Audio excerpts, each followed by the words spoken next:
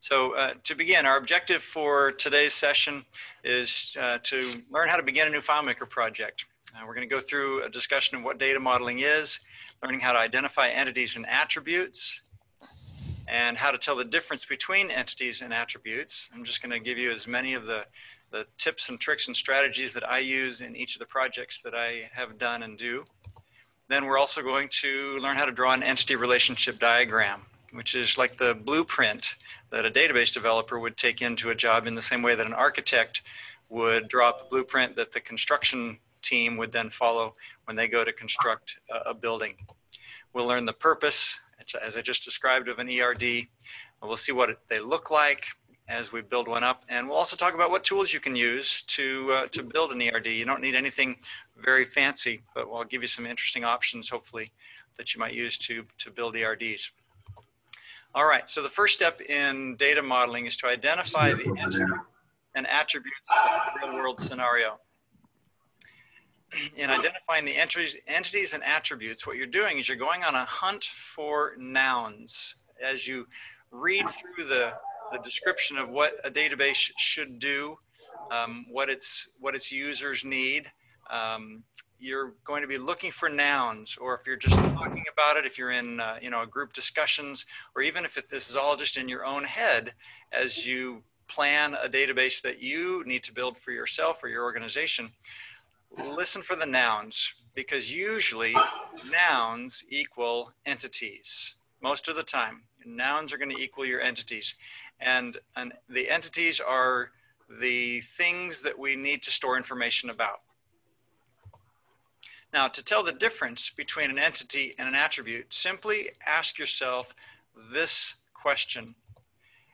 If a noun that you're considering has multiple values that describe it, it's an entity. So the question is, what do I know about this thing that I'm considering that describes it? If there's more than one value that describe it, then it's an entity. On the other hand, if a noun has only one value that describes it, like let's say we're thinking about price, right? The price of a product or a service.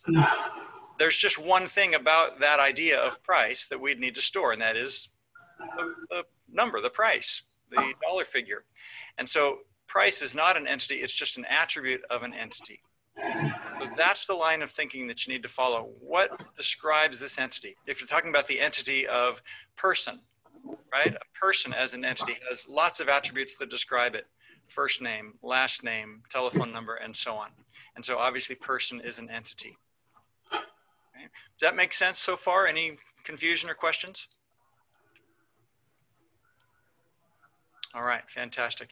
And I do want this to be interactive and engaging, but if you don't mind, go ahead and keeping your mics muted until you have questions or feedback. That's fantastic. The reason we go on a hunt for the nouns and need to find the nouns is because, as I mentioned earlier, nouns usually indicate entities or attributes.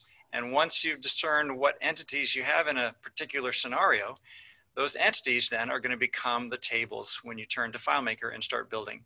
The entities become tables and the attributes become fields, okay? Fields within the tables. All right, let's do a little practice scenario. Ready? Here we go. Got to get good at this. Let's say we run an animal care clinic and we need a database to manage the daily operations.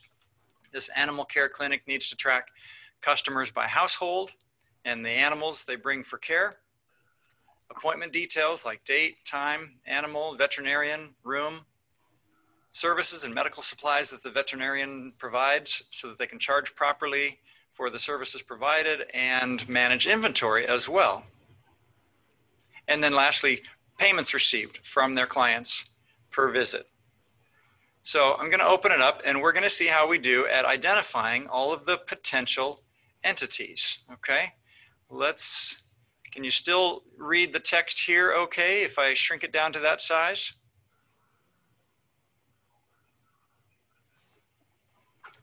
Yes. Yep. Okay, fantastic. So I've got another PowerPoint document open over here that's ready for our efforts here. So what potential nouns, or what nouns do you see in the description that might be potential entities? And I'll just jot them down as you blurt them out. Let's pick off the easy ones first. Customer. Customer, good. Animals. Animal, good. Date and time. Veterinarian. Veterinarian, good. Room. Oh, that's a tough one. Veterinarian. Okay, I heard someone say date and time. Now let's talk about date and time. What is there about a date? So we're trying to figure out if something is an entity or an attribute, right? And I taught you that you'll want to ask yourself, are there multiple attributes about this thing that we're considering, or is there just one attribute, one value? So let's take the date of an appointment. How many different pieces of information are there about a date? One or many? So there could be many dates per the one customer. If we're talking about a date, yes. How many pieces of information are there that describe that date that we would need? 3. You really want to split out months and days and years? You want to have a month table, a day table, and a year table, folks? Come on, let's be realistic. It's a date, right? Appointment date. It's a date. Oh, good. Someone said appointment date. So that's telling us that the date describes what? The appointment. The appointment. So is date an attribute or is it an entity? Attribute. It's an attribute of appointment. Outstanding. That's the process that we go through every time we approach some potential entity. As we're looking at that noun of date and a date or time, we ask ourselves those questions. How many pieces of information are there about it that describe it? And there's, for a date, just like a price, the example I gave in the slide earlier, there's just one piece of information. So that's an attribute. And then the job, of course, is to figure out, well, which entity does it describe? But you already did that. It describes an appointment. So let me add appointment, or actually I'm going to change it to visit. I'm going to use the word visit rather than appointment because I just think it describes it a little bit better. An appointment, you know, you could cancel an appointment, but a visit is something that already took place or that is for certain. Service. Okay, good. What else? Room. Service. Room. Okay, sorry, I didn't hear the other one. What? Service. Service. Excellent. As in, what kind of work was performed on that poor animal? I love it. All right, what else? About supplies. Supplies. Good.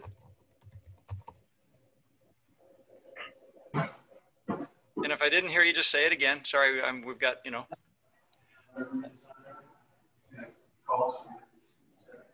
Payment. Payment. Ah, okay. Let's talk about payment. How many pieces of information are there that describe a payment? 1. It's like price. Perhaps, yeah, perhaps just one. Unless maybe we need to keep track of when that payment was made and in what form it came. Was it a credit card swipe, a check? Was it cash? Then all of a sudden there are multiple pieces of information about that idea of payment. The other thing that you need to consider as well is whether there's a what we call a one-to-many relationship between the thing that you're considering and some other thing in the system. For example, let's say that when a customer comes in for a visit, that you will allow them to make multiple payments to pay off that visit. You'll allow them to pay installments, if you will. All of a sudden now, that becomes a one-to-many relationship between the visit and the appointment, and therefore, the visit and the payment, and therefore we need a table to keep track of payments because there could be more than one of them per appointment. So that's another little bit of criteria that you need to be running through your head as you consider these entities and attributes. If there's a potential one-to-many relationship between some, right, in this case, the visit that the customer would be paying for and their payment. About their invoice. Does that make sense? Any questions or confusion on that?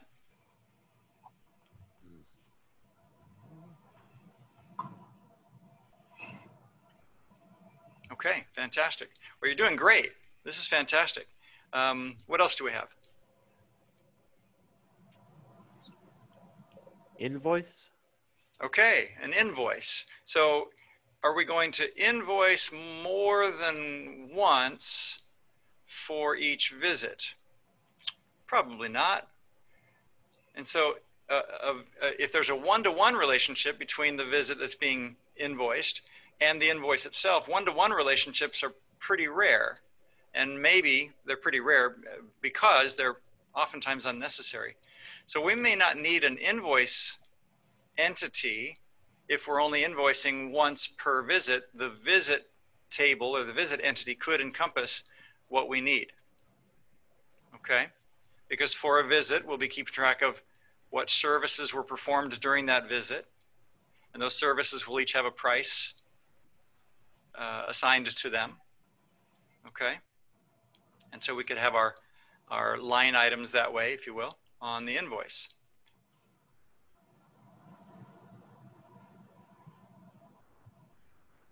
Now, I just gave you a hint to another table or another entity that's kind of missing. Is that line items? Yeah, the line items for the services provided during a visit. The services provided during a visit. This service entity, we could probably think of it as the overall catalog of what we provide, right? We'll do this and that. We'll splint a broken leg, and we'll administer drops of this or that into the animal's eyes or what have you. So if this service entity is just kind of the catalog of everything that we can perform, that we can do, all the different surgeries and so forth, then we would need some place to keep track of, for any given visit, what services were provided for that one visit. And so a lot of times you think of that as a kind of a line item type of a table. But let's say that we'll just call it services provided or something like that. Right.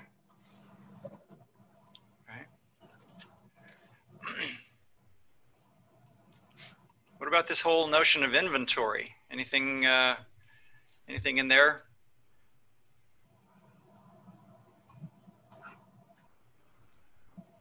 That's supplies, isn't it? Good. Supplies is what we've got on hand, but where do we get them? Who do we buy from? So Oh, vendor. you need a vendor thing? Vendor, maybe a vendor table. Sure, a vendor entity. Absolutely. And then what do we place with those vendors? We place orders or purchases, right? Let's use purchases instead. I think that, yeah, that's fine. And then because a purchase, like an invoice, can have line items on it, we'll probably need some kind of a purchase line entity as well, where we can store the individual line items, one line item in each record on a given purchase.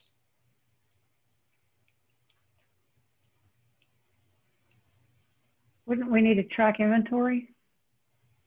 Well, we've got a supply table here, which is where I was imagining we would keep track of quantity on hand, right, for medicines and gauze and all the things that we use in our practice.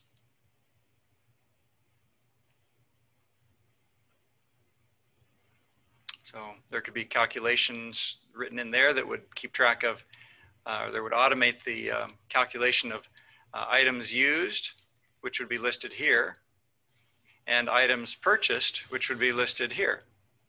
So you get that constant ebb and flow of items in on hand, or quantity in stock for each item. Tim? Yeah. How would interfacing with future appointments fall into that potential entities? In other words, if there was follow-up needed, where would that be? Because it's a date, it's a customer, it's driven by usually a length of time. Good. Well, a follow-up visit would, of course, just be another visit, right? But we would want to make a note somewhere for ourselves as to when that follow-up visit should probably occur. Right. And what does that describe? Where does that belong, right? If after customer so-and-so brings animal such and such in for a visit, and we want to see that animal again in 2 weeks, that would be an appointment. seems to me like it describes Which is the visit, right? visit. From the date of this visit, add 2 weeks, and then we've got a follow-up visit, okay. or the desire for a follow-up visit. That visit hasn't happened yet, nor has it even been scheduled yet, but the scheduling clerk at the clinic could probably do a routine search on that visit table and see, hey, are there any visits where we wanted follow-up visits this week? And we could then call the customer and say, would you like to schedule that follow-up visit that your veterinarian recommended? Any other thoughts on how to handle that?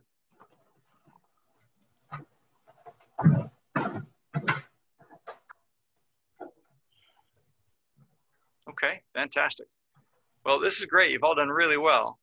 So then the process, once you've identified as many entities as you can, and you've sifted through or weeded out the potential ones that are just off the mark or maybe are redundant, because in our language we have lots of duplicate words that could describe the same thing.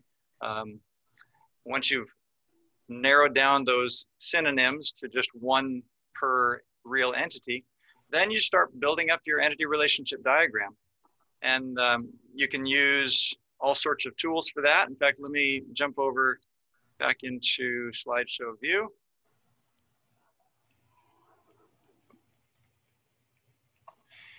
And the purpose of building an entity relationship diagram is to force you and I to figure out what tables and fields and relationships we need in a given system, right? Figure out what those most fundamental building blocks of the database need to be there.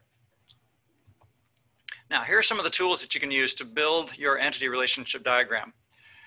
First, the digital tools.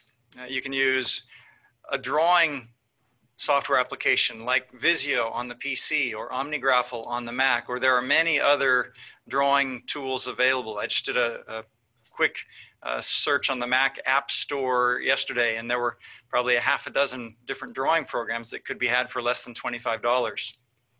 You could use a slide program like PowerPoint or Keynote or Google Slides. I mean, everybody has free access to Google Slides, and essentially all you really need to build an entity relationship diagram is any software that provides you with a blank canvas, kind of a working space, and a text tool so that you can type onto that canvas, and line drawing tools so that you can draw onto that canvas. So I'm a big fan of using just PowerPoint or Keynote or Google Slides. They work great. Now for analog tools, if you'd rather not use software, I prefer software because it's so much more editable. You can make changes, move things around, rearrange, rewrite, revise without having to use up your pencil eraser. But analog tools, good old pencil and paper is fine. Or a whiteboard. I can't tell you how many times I've drawn out ERDs on whiteboards and then taken a phone picture of them so that I have it permanently before the whiteboard gets erased. Or sticky notes on a paper or cardboard backing like this. This little diagram here, or this little photograph, I should say, works great. I have to rewrite the check for 700 for some reason. He's not allowed to take 1,000 from the checkbook back. You can literally use sticky notes, and they're great because you can rearrange them, move them around. Oh, go ahead and mute yourself if you don't mind, please, if you're not talking right now. And so you can use sticky notes because you can easily move them around on the backing. And then once you've got them positioned in such a way where the lines won't crisscross so much, then you can draw in the lines. Always use pencil when you're drawing lines in because we'll all make mistakes. All right, so those are some of the tools that you can use in building your ERD. So I'm going to bail back out of the slideshow once again. And here I am in a PowerPoint slide that's got a blank canvas and a text tool and a drawing tools. And so what I've done is just set up kind of a sample entity. I'm just going to option drag it or make a drag copy. That'd be control drag on a PC, and start building up your ERD. You take the first potential entity and you think, yeah, customer is definitely an entity that we'd need in this system. We put it at the top of the box. We know that we're going to need to give every entity a primary key value, some unique identifier. And so just out of hand, we're going to use an ID field. And then we can go on and list any other attributes that we'd want to keep track of about your customers. So things like first name, last name, and so forth, right? How many times have we done this? Okay, now there is an argument to be made for adding as many of the attributes as you can think of here on your ERD, because it, again, forces you to go through the hard thinking, forces you to go through the thoughts. But in terms of space, as you saw on my, my sticky note example, sometimes it's good enough just to list the entity name and maybe the primary and foreign key attributes. So the ID of that, or that entity, and then the IDs of any other entities where this entity is going to be on the many side of a one-to-many relationship. And then we just do it again. So option drag my little entity box out here, the next entity, animal, and so forth, and continue on in like manner, right? So an animal is going to have attributes like, well, the name of the animal, but more importantly, since let's talk about the, the relationship aspects of it, how do we know whose animal this is? How are we going to note to whom this animal belongs?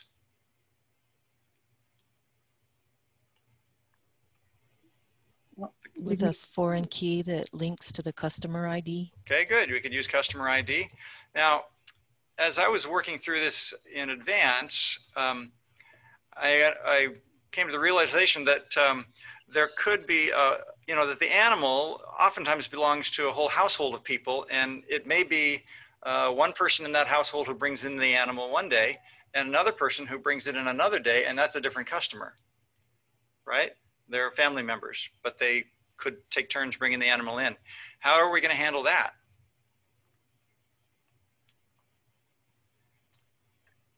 I think what you're talking about is maybe a join table. Maybe. What I would could be an attribute under customer. It would list who the family members are, wouldn't it? Well, a customer is one person. Could have a household about a entity. Family ID. There we go. Let's add another entity, household or family, right?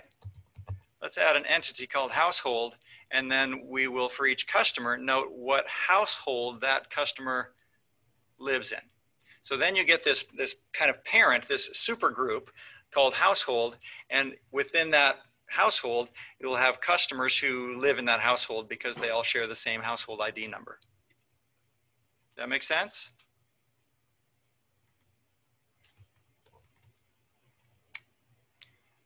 Actually, let me just move this one over. And this is why I like software tools, because you can do things like that, move them around so much more easily. Let's put household here. Okay, and so for each household, we'll give them an ID number, and we'll give them an overall name, the Johnson family or something like that. You have to be careful with those because you're going to want them to be unique. And then over here in customer, somebody said it, but I'd love to hear it again. How do we handle this? What are we going to do? Household ID. There you go. We're going to put what's called a foreign key field in the customer entity that will allow us to denote which household that customer lives in or belongs to. Excellent. And now for the animal. Now we come, instead of customer ID, the animal belongs to the whole house, right? Yep.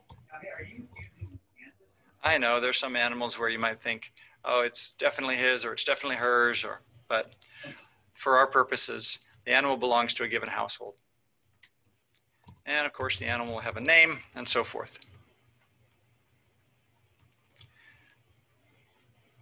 All right. So that's the general idea of using a software tool like PowerPoint to create an ERD. And what I do is, as I handle each entity, I either scratch it off, delete it from the potential list, or just put a strike through it so I know when I've taken care of them all. Any questions or confusion or concerns about that building process?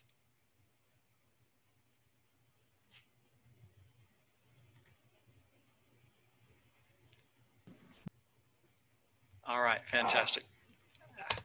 And let me race back through that.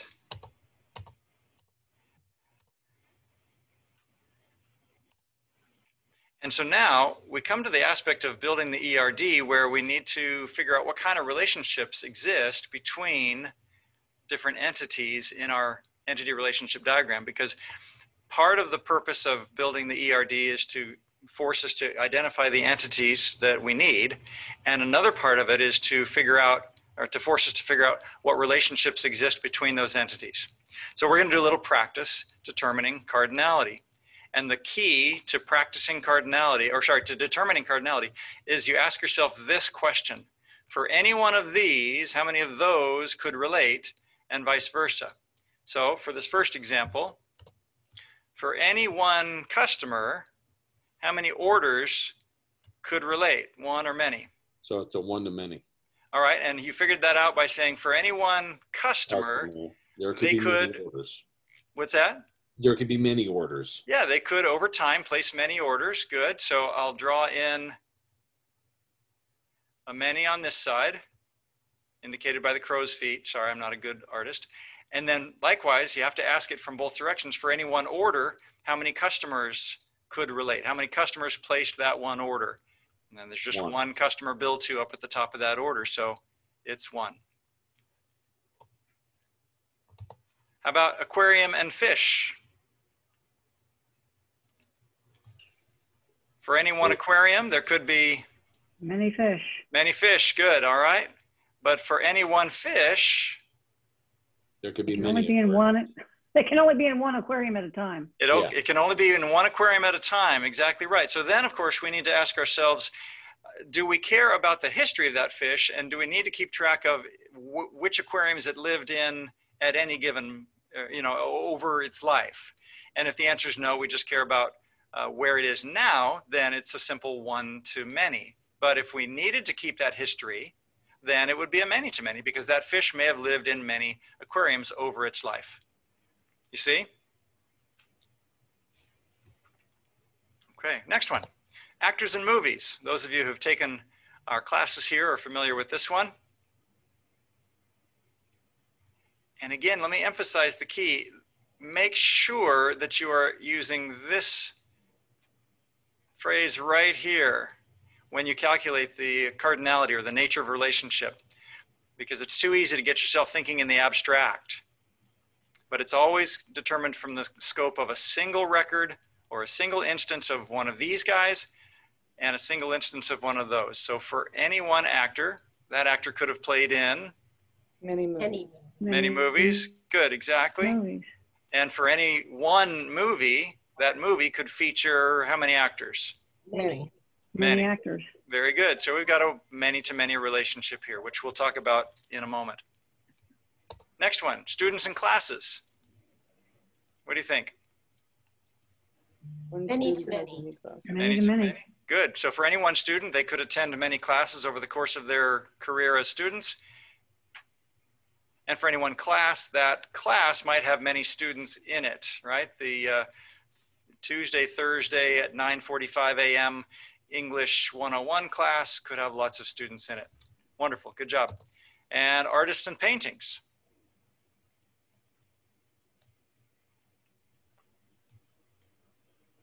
This is kind of those, well, it depends, isn't it? Yeah. For any one artist, of course, they could have created many paintings, good, all right. But for any one painting, how many artists could have been involved? Usually one. Usually one, right. But there may be some cases like a big urban mural or something like that where there were a whole bunch of artists involved. And so that's the kind of question you need to go back to the client for whom you're building this database and say, hey, how does this work for you all? And if they say, well, sometimes we have multiple artists on a painting, but you know, not often. Well, if they even say that it could occur once, where there's many of these involved with one of these, then you need to declare that it's a many-to-many relationship. Because if you don't, then the users won't have a way to enter the data that they need to enter. If they say, oh no, 100% of the time and without fail and on forevermore into the future, it will only be one, then you could leave it as a one-to-many. That'd be fine. Good? Good. Okay, so I mentioned that we'd talk about many-to-many relationships next. So let's do that. Many-to-many relationships are bad. Do not leave them in, okay? Do not leave many-to-many relationships in your solution.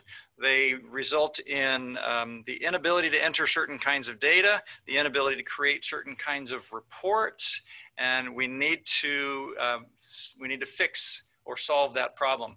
And you solve many-to-many relationships, you resolve that problem by adding a table between them. One of the gentlemen said a join table, and that's exactly right.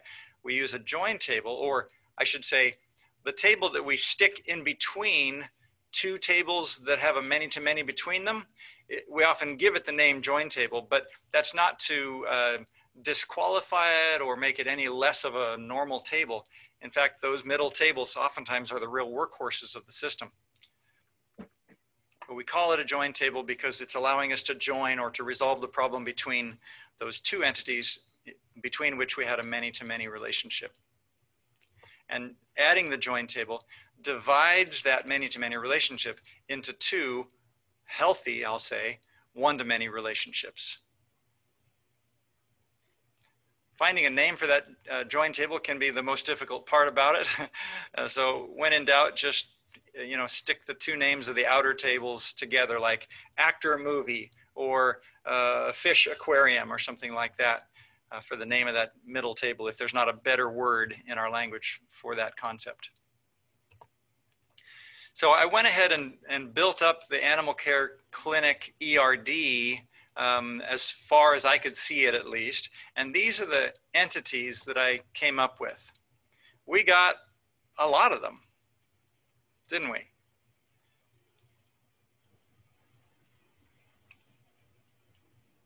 We didn't talk about animal type or species, but that might be a good thing to have so that you could classify each animal as being a dog or cat or snake or something like that. But we handled almost all of these, so well done. Dose, I think, was also missing, but that might have been what we called treatment provided. And then the relationship lines would look something like that. Since PowerPoint doesn't have the little three-fingered crow's feet, I just use the arrow on the many end of the relationship lines to denote that that's the many side of that one-to-many relationship. So you can see why some kind of software is oftentimes helpful to do these, because I moved these around for an awful long time in order to get them to look reasonable and where the lines weren't crisscrossing all over the place. Okay, so that, no, I don't want to keep the ink annotations. That is kind of what I wanted to get through in terms of my portion. Oh my heavens, it's 12:50. All right, so let's open it up and hear your questions.